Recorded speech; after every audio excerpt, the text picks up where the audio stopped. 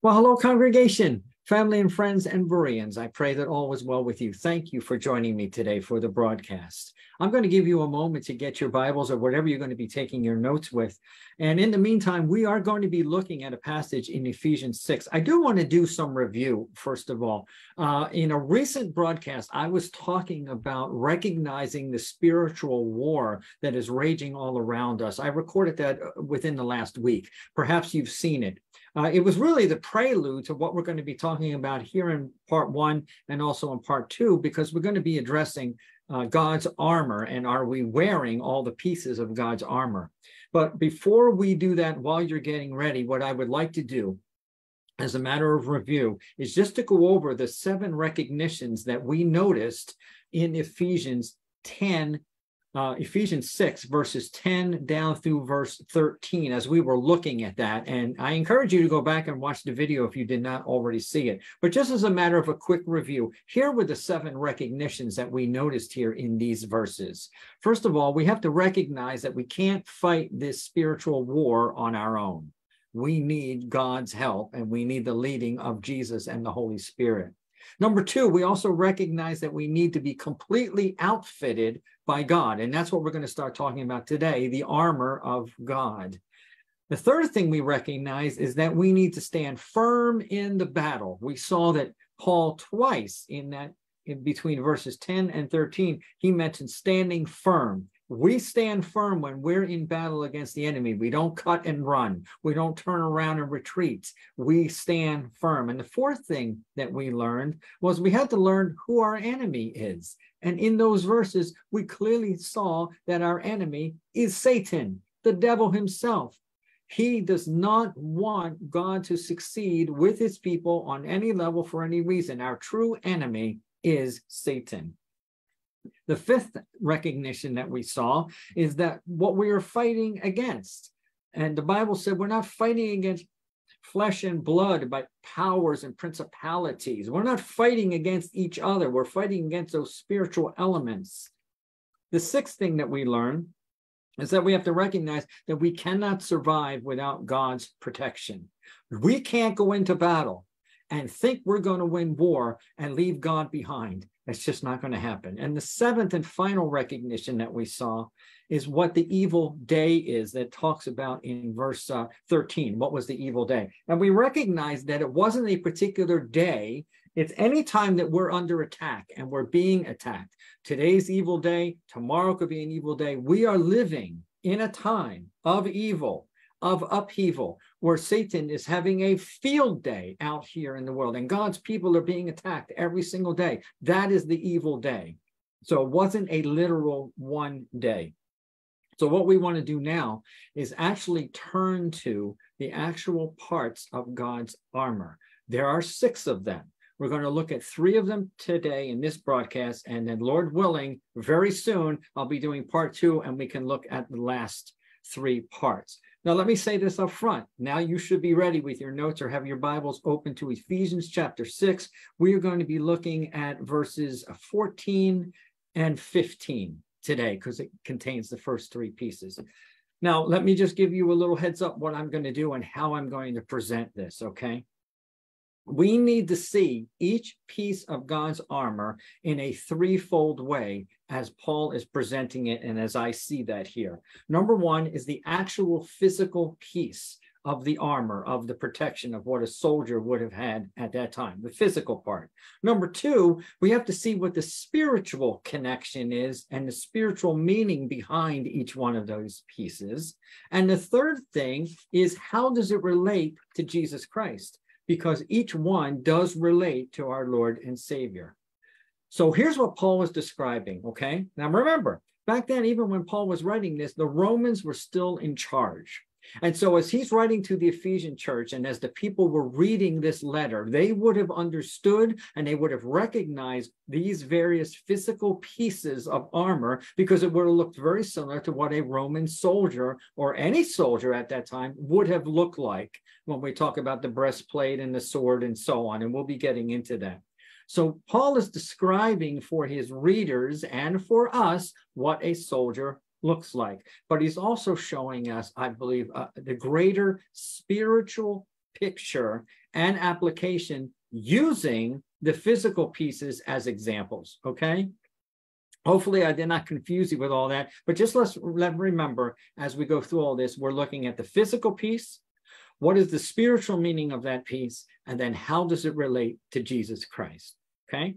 Because every piece will reach Jesus and it will point us directly to the Savior. So having said all that, let's take a breath and let's get started on God's armor. Let's begin in verse 14 of Ephesians chapter 6. Here's the first two pieces. Paul says, "Stand firm, therefore, having girded your loins with truth, and having put on the breastplate of righteousness." Well, let's go back and see what Paul's saying. He said, stand firm. This is the third time, if you're keeping track, in this passage already. The third time that Paul has said, stand firm. We are to remain steadfast, unmovable. We are to remain where God has placed us. Where has God placed you? What does he have you doing? Are you standing firm, even though the enemy may be attacking you? Even though the devil is trying to discourage you, are you standing firm? I'll tell you, a couple hours ago, before I came on live here, a couple hours ago, I was having quite a time this morning. I was under attack. I was under spiritual attack. Satan likes to disrupt my thought process. He likes to disrupt on those writing days when I'm trying to write a sermon for my congregation and I start in on, and he likes to disrupt things. And I have to remember this. I have to stand firm against him. He is the enemy and he's trying to knock me off of what God has called me to do. He's not going to succeed. So I'm encouraged when I see things like this where Paul says, stand firm. And I see it 3 times. There's no dissension in God's army. There's no turning and running in God's army. So let's get equipped, okay? Verse 14, he says, stand firm, therefore, having girded your loins with truth. Most translations say the belt of truth. Having girded means encircle, to surround ourselves, our loins. That's kind of an old-fashioned phrase, but where are the loins? So let's identify on our body where the loins are. It starts on both sides of the spine. You can't see me, of course, you know, that low on camera. Both sides of the spine, all the way down to our hip bones. In other words, all of our middles are known as our loins. And we are to gird them or encircle them or surround them, he says, with truth or with the belt of truth. What does a belt do? We all know, we all wear them, right? It holds things up. It keeps things in their proper place. A belt goes around the center of our bodies, around our waists. Now, a belt was very important to the soldier. Why? It's where they would have their scabbard. They hold their sword. They may have had other things around their belt that they needed, other weapons. Money sacks were often kept on the belt level. It was something that was easy. It was handy. It was easy to get to. If a soldier was in battle, they could pull their sword out right there from their waist. If they had another weapon or something else, it was easily reached. There's a reason why Paul is mentioning this one first, because it's center to everything else that's going to be on the soldier's body. A belt wasn't essential. It wasn't an extra. It was essential. And that's the physical part of the belt. So the second part is, what does it mean spiritually? Well, the belt represents truth. It's the belt of truth. It's the gospel truth, which is the center of our faith. It's the truth that we believe in.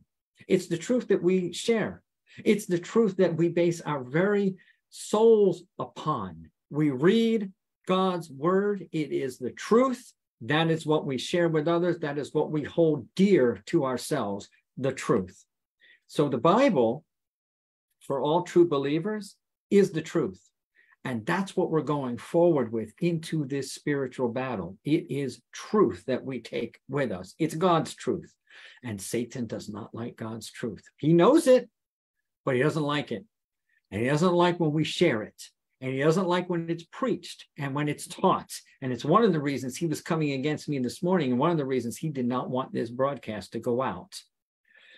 So When we think of the word truth, who said that he was truth in the Bible? Of course, Jesus. He said he was truth. And this is how the belt of truth points to Jesus. Jesus said in John 14, verse 6, he said, I am the way, I am the truth, I am the life. Jesus is the truth. And so when we have Jesus as our center, around our center, he's the first thing we focus on.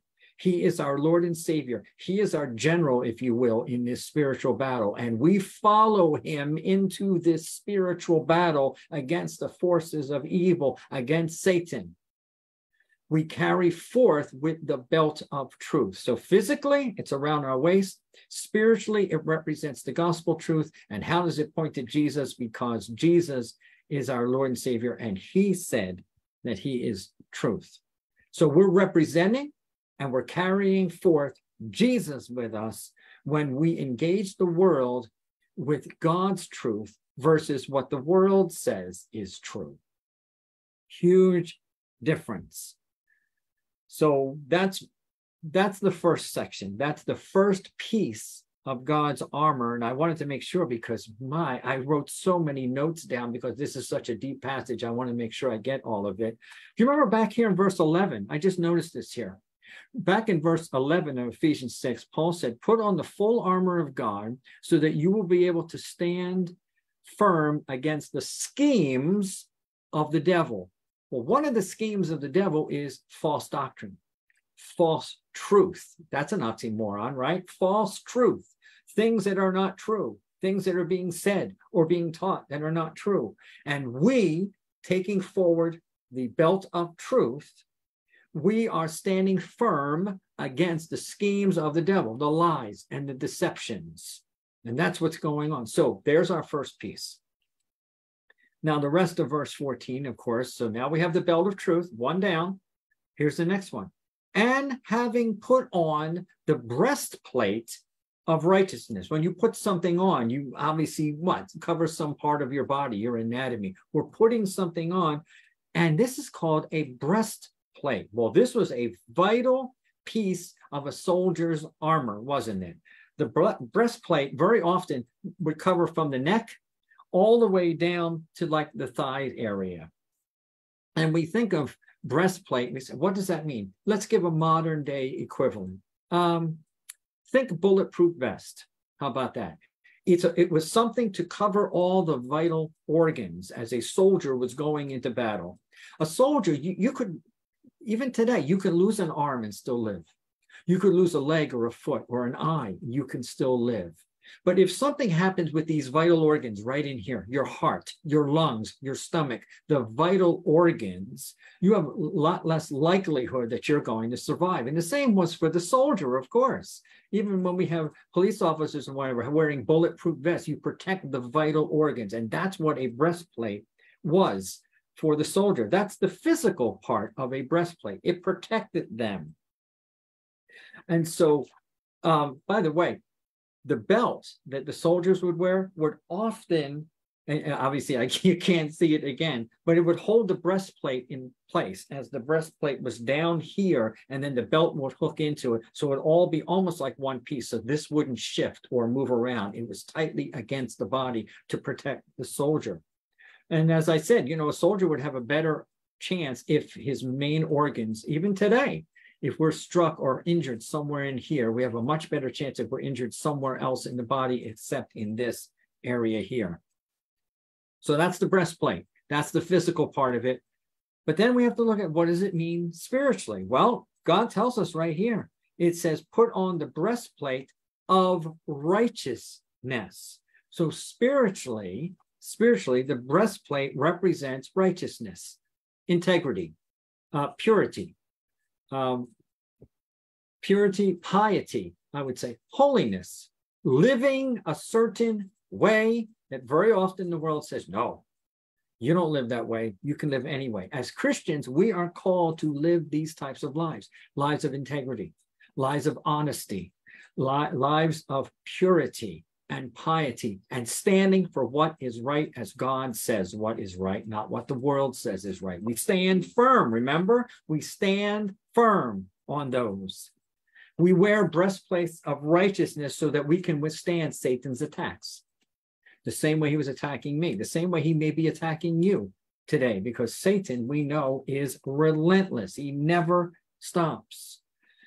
He attacks us at our core beliefs. See, if he can get you to dismiss Jesus or toss aside the Bible or take one of those core beliefs that we know is absolute biblical truth, if he can get you to doubt that, the same way he got Adam and Eve to doubt God's word, if he can get you to do that, he's hitting you in your core beliefs. It's all of these fiery darts and these arrows that are coming at you. But if you have a breastplate of righteousness, if you are living according to God's standards and God's way, these arrows are hitting your breastplate and bouncing off. They're not penetrating you. They're hitting you and they're bouncing off, because we're not going to put up with the lies and the deceptions of the devil. But you must have your breastplate of righteousness on. We must understand what the total vital doctrines of Christianity are. We want to know what the truths are, and we need to cling to them and not give him room. Imagine taking your breastplate off and saying, come on, Satan, come and get me. You've lost your protection. You've lost a breastplate of righteousness. So how does this relate to Jesus? I knew you were going to ask that. Because just as the belt of truth pointed to Jesus, so does the breastplate of righteousness. And I'm going to give you two references here for those who are taking notes. They're both in the book of Isaiah, and they talk about Jesus and these armor pieces that we're examining right now. The first one is in Isaiah 11, verse 5. Isaiah 11 talks about Jesus' future arrival. And in verse 5, we read this: also righteousness will be the belt about his loins, and faithfulness the belt about his waist.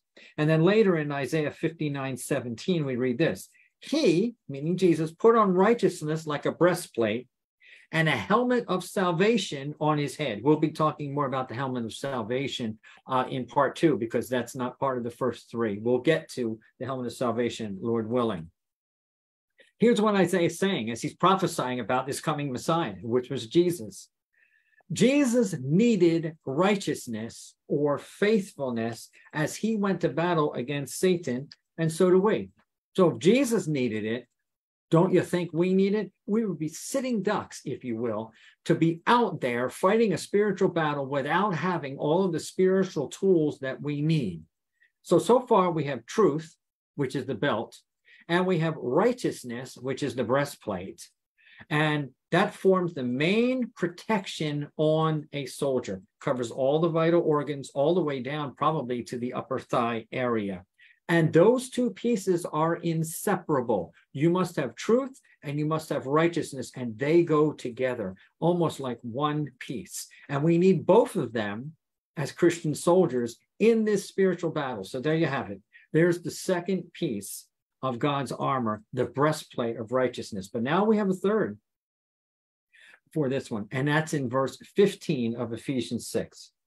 And having shod your feet with the preparation of the gospel of peace. I know we're going to get there in a moment. I know what you're thinking already. We're at war, but you're talking about peace, right? I know that's your question. So here's the third piece: having shod your feet or put on your feet. Every soldier back then, and even today, all of us, we need proper footwear, don't we? Especially when going into battle. Shod is an old-fashioned word. It just means putting on. Just fit on your feet, fit shoes on your feet. Now, here's what I wanted to share with you about the shoes of the soldiers back in their day, okay? The shoes of those soldiers then consisted of two parts. The first part was the sandal, which covered the instep. It covered around the ankle. But the bottom part of it, okay, had little spikes on it, or little nails that were sticking out. So imagine having a sandal and your foot sits in the top and it's latched over, but underneath here, you have little spikes. Or, I guess you could compare it almost to like a golf shoe that have, when you're out golfing, you have those little spikes underneath. But why would the soldier have that? Why would they have spikes or nails in the bottom of their sandals to do that?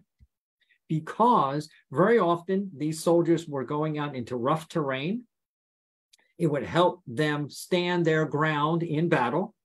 But as they're going up and down hills or going through various marshes or whatever, these spikes would help on the various terrains that they would be marching through. Many times if an army was going out, they weren't sure what they were going to be facing. And so they had these nails as protection so that they would not fall over. They would not lose their grip, particularly if they were heading up hills or something like that, carrying all of this armor and other supplies that they might have. So that was the first part of the shoe.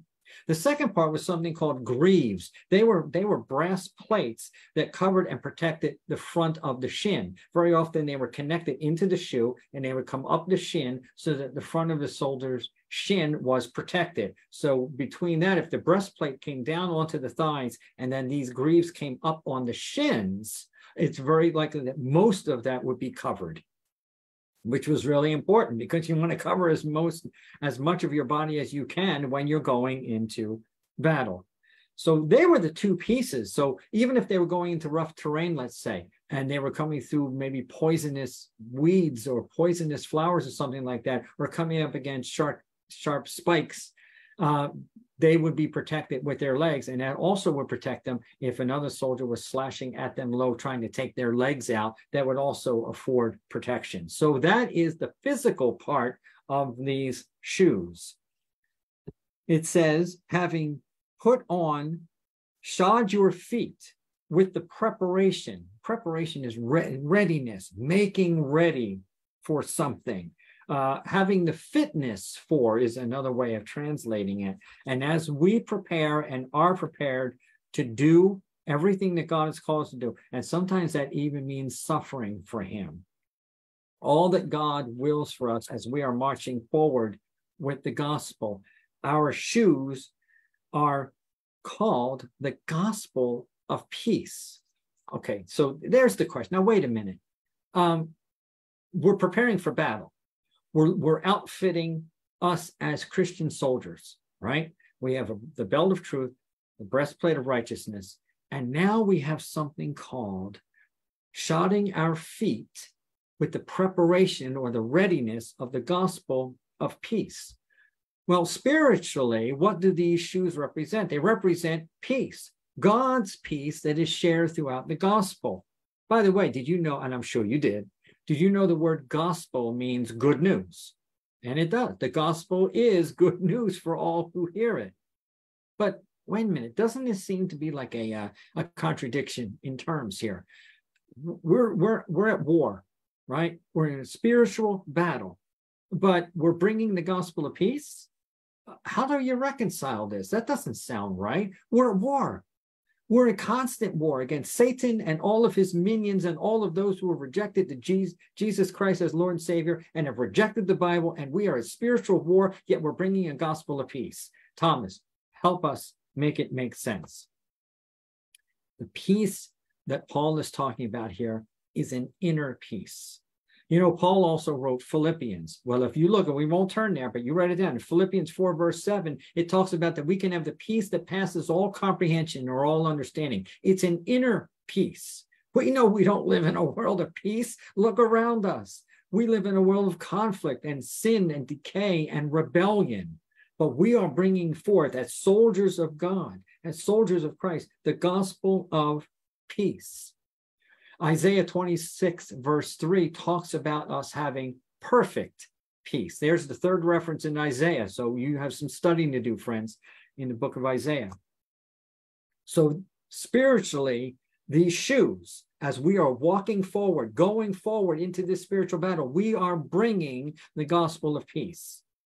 So here's the question. How does this relate to Jesus? Well, just as the belt of truth and the breastplate of righteousness point to Jesus, so these shoes also point to Jesus. You're going to ask me how, right? Okay. One of my favorite verses, and I've quoted it, and I've done videos on this passage before. John 14, verse 27, Jesus' own words. He said this to his disciples. He's saying it to us today. He said, "Peace I leave with you, not as the world leaves to you, not as the world gives you, but my peace is what I'm giving you." He said, don't let your hearts be troubled and don't let them be fearful. The peace that we receive through Jesus Christ, the peace of knowing that we are truly saved, that our sins are forgiven, that we have the gift of eternal life, that when we die and leave this world, we are going to live and reign with Christ forever. That brings peace. And that is the gospel we want to share with others. You can find peace, the peace that passes all understanding. Isaiah calls it the perfect peace. You can find this peace only in Jesus. And that's why our feet are shod with the preparation so that we are ready, so that when the door opens, so that when we have an opportunity to share the gospel with someone, that we can share the gospel of peace. The gospel of Jesus Christ is one of peace. It's not one of fear. It's not one of anxiety. It's not one of uncertainty. We can know that we have Jesus as our Lord and Savior. We know we can have eternal life. We know that our sins are forgiven. That is being at peace. And when people come to true deliverance, when they have turned things over to God, Peter tells us to cast all of our anxiety or all our cares over to him because he cares for us. We take that off of ourselves and we give it over to God. When we have true repentant, true deliverance, we become saved, we become born again. Then we have peace that we've never experienced before. Never. Listen to this. Isaiah 52:7. Here's your fourth reference in Isaiah. Isaiah 52, verse 7. Talking about Jesus. How lovely on the mountains are the feet of him who brings good news, who announces peace and brings good news of happiness, who announces salvation and says to Zion, your God reigns. Talking about Jesus. That's four references already just in Isaiah alone that reference Jesus. No, you don't see his name there, but they are four references to the coming Messiah. So there we have it. The first three pieces of God's armor. Let's review them very quickly. We looked today at the belt of truth. We looked at the breastplate of righteousness. And we've looked at having our feet covered or shod with the preparation of the gospel of peace. So we're halfway there. Three pieces. Jesus is at the heart of all three of them. So when we go into spiritual battle, friends, we have to be clothed as Jesus would have us to be clothed. I pray that this, I guess this is a Bible study, really, this teaching has been a blessing to you. Remember Isaiah 55:11. There's Isaiah again. Isaiah again, like our fifth reference today. Isaiah 55:11 tells us that God's word does not return void. It reaches all those he intends it to reach. So if it reached you today, it was meant for you today. I also encourage you to be a diligent Berean. Acts 17:11 tells us that God's people, those Bereans, the Apostle Paul came to see them. He preached in the synagogue. They didn't just take him at his word. Oh, no. Acts 17:11 tells us that they went and they searched the scriptures daily to make sure that what they were hearing was the absolute truth. They didn't take Paul at his word.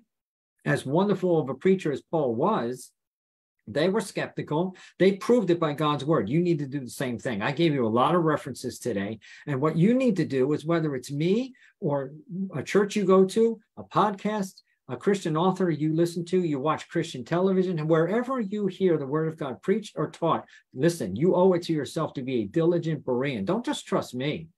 Don't trust me. We're learning together. All right. But you check out all the references I gave you. You study them on your own and make sure that what you just heard was the truth. I also encourage you, if you feel led to share this video or anything that I post, this is for God's glory. This is for the edification of the saints. Proverbs 27 tells us that iron sharpens iron. We sharpen one another as we are on this daily walk with Jesus in this faith called Christianity. We're supposed to be sharpening one another. You learn from me, I learn from you. And so, having said that, if you feel led to reach out to me on any of my social media platforms, please feel free to do that. I'm on Facebook and Twitter. I'm on Instagram, LinkedIn. I have a Spotify podcast, and of course, I have a YouTube channel. Please make sure you're subscribed to that. Make sure your notifications are on, because we're broadcasting more often these days. Praise God for that. and I want you to be part of it. So lastly, thank you for being part of the broadcast today. You could be doing a whole lot of other things, and maybe you have a long list of things to do today like I do. But we took time to spend some time in God's word and start learning about the armor of God. Are you wearing God's armor? Are you 3 for 3 so far? Well, come back soon. Lord willing, hopefully tomorrow I will be able to do part 2 of this, and we'll look at the other 3 pieces of God's armor. I hope to see you soon, and until then, God bless you.